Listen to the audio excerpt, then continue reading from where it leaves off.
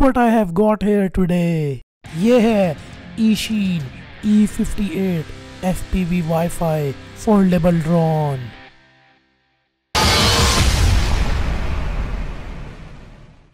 एक mid range FPV drone जो कि 150 मीटर तक क्लियर FPV के साथ उड़ सकता है. Cue the music.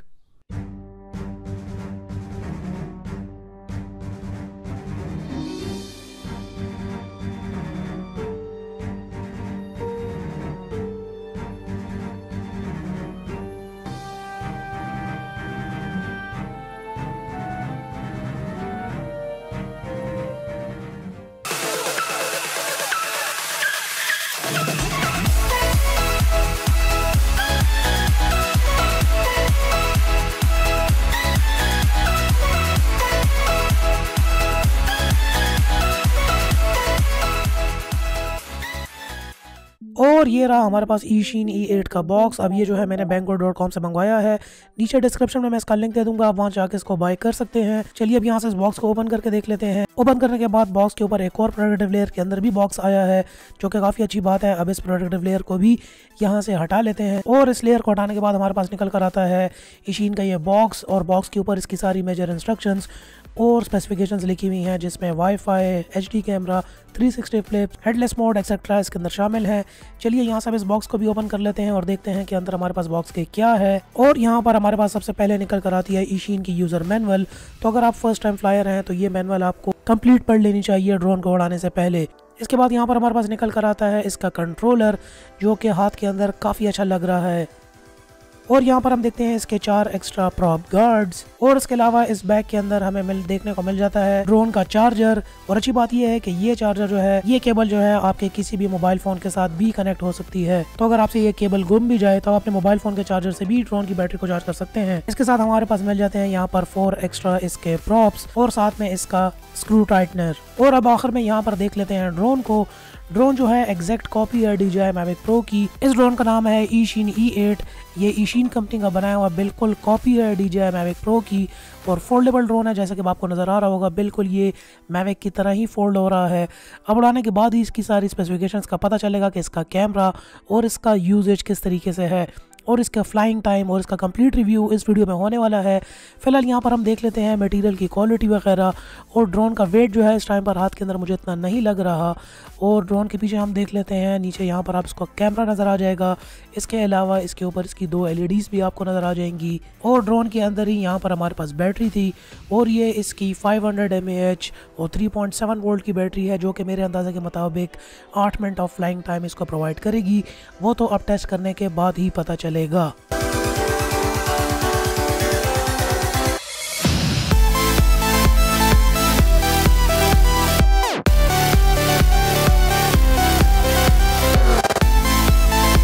तो गाइस यहाँ पे सबसे पहले आप बात कर लेते हैं रिमोट कंट्रोलर की.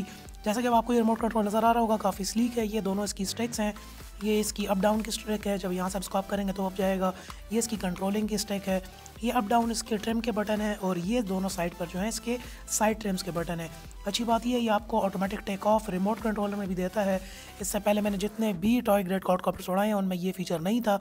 ये पहला ड्रोन जिसके अंदर ये फीचर आया है टॉय ग्रेड में. ये automatic take off, automatic landing, जब आप एक दफ़ा दबाएंगे ड्रोन ऑटोमेटिकली टेक ऑफ कर लेगा खुद ही.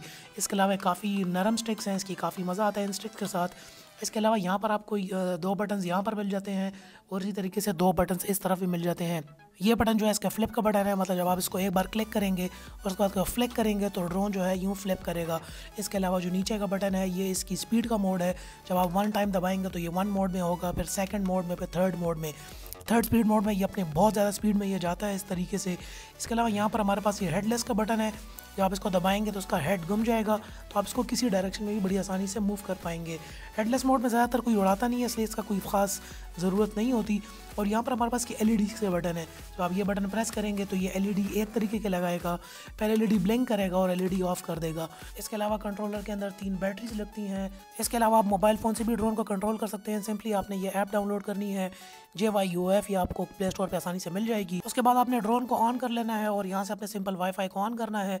जैसे ही आप वाईफाई को ऑन करेंगे तो ये वाईफाई के साथ ऑटोमेटिकली कनेक्ट हो जाएगा ड्रोन के वाईफाई के साथ. उसके बाद सिंपली आपने इस ऐप को ओपन कर लेना है और जब आप ये ऐप ओपन करेंगे यहाँ पे आपके पास सेटिंग्स का ऑप्शन होगा। सेटिंग्स के ऑप्शन में आके आपने यहाँ पे कुछ सेटिंग्स कर लेनी है, जैसे कि auto save, fine tune parameters और 720p का आपने इसने रेजोल्यूशन यहाँ पे आपने ऑन कर लेनी है।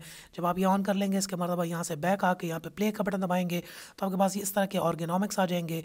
अब आपको ये नज़र आ रहा होगा ड्रोन जो है इस टाइम पर ऑन हो चुका है और इसकी FPV स्क्रीन यहाँ पर ऑन हो चुकी है, आपको नज़र आ रहा होगा। ड्रोन का कैमरा और आपके मोबाइल फ़ोन की FPV स्क्रीन यहाँ पर आपको क्लियर सब कुछ नज़र आ रहा होगा।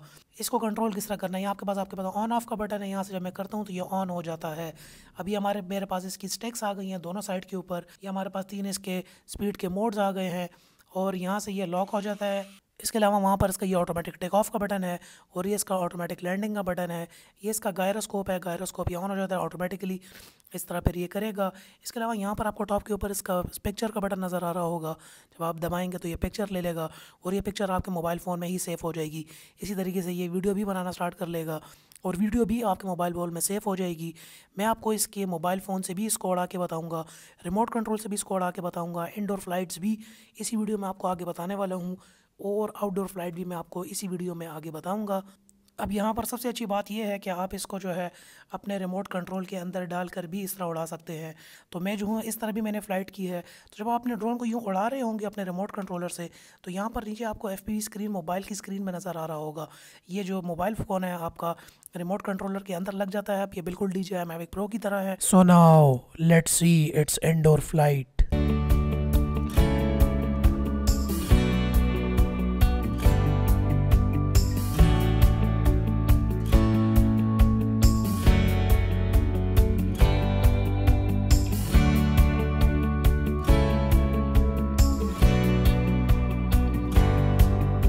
अब हम इंडोर फ्लाइट करने वाले हैं और मैं सिर्फ रिमोट कंट्रोल से उड़ाऊंगा इसको।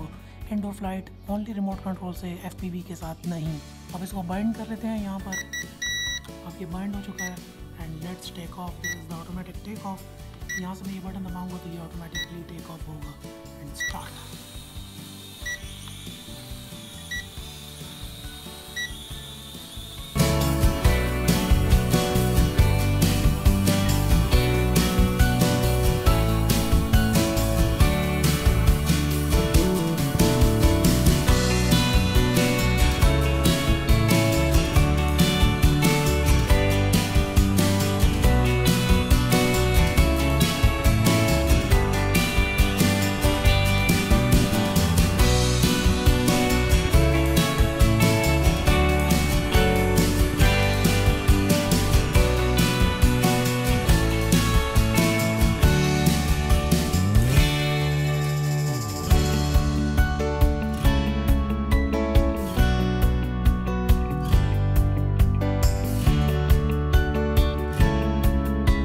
इसके अलावा ड्रोन की मटेरियल की क्वालिटी की बात करें तो ये काफ़ी अच्छी क्वालिटी का मटेरियल है। मैंने इससे पहले जितने भी टॉय ग्रेड क्वाडकॉप्टर्स यूज़ किए हैं उनका जो मटेरियल होता है वो बिल्कुल प्लास्टिक ही होता है। यहाँ पर इसका जो मटेरियल यहाँ पर जो मुझे देखने को मिल रहा है ये प्लास्टिक की मटेरियल नहीं है, ये सॉफ्ट प्लास्टिक है। तो मतलब अगर ये आपसे कहीं गिर भी जाए 2-3 मरतबा तो ये टूटने वाला नहीं है, क्योंकि इसका ये प्लास्टिक नहीं है, ये थोड़ा सा सॉफ्ट प्लास्टिक है। इसके अलावा टॉप के ऊपर हमें इसका ये ऑन ऑफ का बटन मिल जाता है और यहीं से ये ऑन होता है, इधर से ये ऑफ होता है। नीचे आपको यहाँ पर इसके मेमोरी कार्ड का स्लॉट मिल जाएगा। ये इसकी बैटरी का स्लॉट है, यहाँ से इसको बैटरी को निकाल सकते हैं आसानी से और बैटरी को डाल भी सकते हैं। ड्रोन के डिज़ाइन की बात करें तो ये बिल्कुल DJI Mavic Pro का इसका डिज़ाइन है और एग्जैक्टली DJI Mavic Pro की डिटो कॉपी है। देखने के अंदर जो है ड्रोन काफ़ी अट्रैक्टिव है, काफ़ी खूबसूरत है और बिल्ड मटेरियल भी इसका काफ़ी ज़बरदस्त है। यहाँ पर अगर हम इसके प्रॉप्स की बात करें तो ये बिल्कुल DJI Mavic Pro की तरह फोल्डेबल प्रॉप्स हैं और एग्जैक्टली उसी तरीके के प्रॉप्स हैं। नॉइज़ भी इन प्रॉप्स की इतनी ज़्यादा नहीं है, उड़ने के अंदर ड्रोन की इतनी ज़्यादा नॉइज़ नहीं है इस फोल्डेबल प्रॉप्स की वजह से, और ये काफ़ी स्लीक डिज़ाइन है फोल्डेबल प्रॉप्स का। ओवरऑल अगर इसकी LEDs भी देख ली जाए तो काफ़ी बेहतरीन LEDs हैं। रात को उड़ाते वक्त आपको ये काफ़ी नज़र आएगा ड्रोन हवा के अंदर, इसकी अपनी LEDs की वजह से, जो फ्रंट LEDs वाइट LEDs की और बैक रेड LED की वजह से। तो आपको यहाँ पर इसका कैमरा नज़र आ रहा होगा। ये 2 वेरिएंट में आता है। एक वेरिएंट जो है इसका वो 3 मेगापिक्सल का कैमरा है और दूसरा वेरिएंट जो है वो 0.3 मेगापिक्सल का कैमरा है। मेरे पास जो है मैंने जो ये वर्जन मंगवाया है 0.3 मेगापिक्सल वाले का मंगवाया है, मगर फिर भी 0.3 मेगापिक्सल के हिसाब से इसकी काफ़ी अच्छी क्वालिटी है। मतलब 100 मीटर्स पे भी ये आपको वीडियो बना कर देगा। और मोबाइल फ़ोन से इसको उड़ाएंगे। यहाँ पर हम इसके कंट्रोलर से नहीं उड़ा रहे, यहाँ पे वाईफाई आ गया, वाईफाई मैंने कनेक्ट कर लिया। जब वाईफाई यहाँ से मैंने कनेक्ट कर लिया है तो अब यहाँ से इसकी खोलते हैं इसकी ऐप। जैसे ही आप इसकी ऐप खोलेंगे, वाईफाई कनेक्टेड है इसके साथ, और यहाँ से मैं प्ले का बटन दबाऊँगा तो हमारे पास यहाँ पे स्क्रीन आ गई। मैं थोड़ी सी इसकी ब्राइटनेस फुल कर दूँ, मोबाइल फ़ोन की ऑलरेडी फुल है, ये खुल गया। यहाँ से मैंने ऑन का बटन दबाया, अब आपको स्क्रीन के ऊपर इसके कंट्रोलर्स नज़र आ रहे होंगे। इसको मैं डायरेक्टली 100% पे कर रहा हूँ, और ये इसका वीडियो रिकॉर्डिंग है, ये इसकी पिक्चर है। एक पिक्चर ले लेते हैं, पिक्चर हो गई, वीडियो रिकॉर्डिंग स्टार्ट। अब ये वीडियो रिकॉर्ड भी कर रहा है, उड़ेगा तो वीडियो रिकॉर्ड होगी। मोबाइल फ़ोन से उड़ाएंगे, और ये हमारे पास इसके आ गया वॉइस कंट्रोल का button, automatic take off and 1 2 3।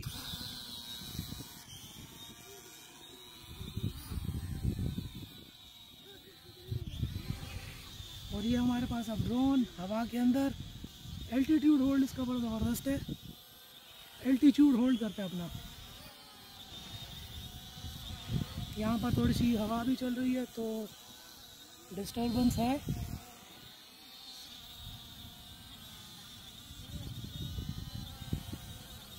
ये अभी इस टाइम पे फुली मोबाइल कंट्रोल। हवा ना होती तो ये बिल्कुल स्टेबल होता, जैसा कि आपको नज़र आ रहा होगा, मोबाइल फ़ोन से कंट्रोल्ड। और अब इसको आगे लेकर जाते हैं, देखते हैं कहाँ तक जाता है। फुल स्पीड में है ये इस टाइम पर। अब ये मोबाइल का डिस्टेंस है तो थोड़ा सा मोबाइल के डिस्टेंस पे इसका कंट्रोलिंग रेंज थोड़ी कम होती है मोबाइल पे इसकी, क्योंकि वाईफाई के थ्रू रेंज थोड़ी कम होती है, क्योंकि वाईफाई के सिग्नल वीक होते हैं।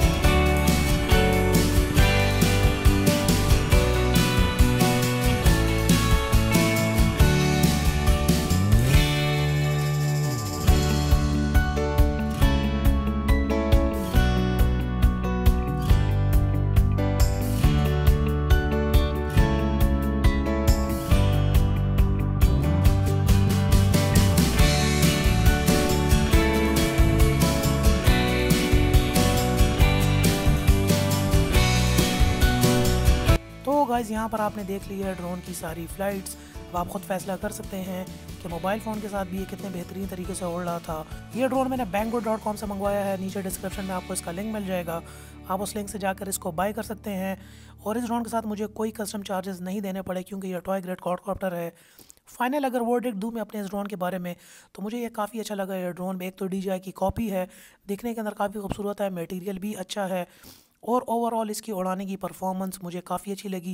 कैमरा अगर इसका 3 मेगापिक्सल का अगर मैं वो वेरिएंट मंगवा लेता तो वो बहुत ज़्यादा रिजल्ट अच्छा होता।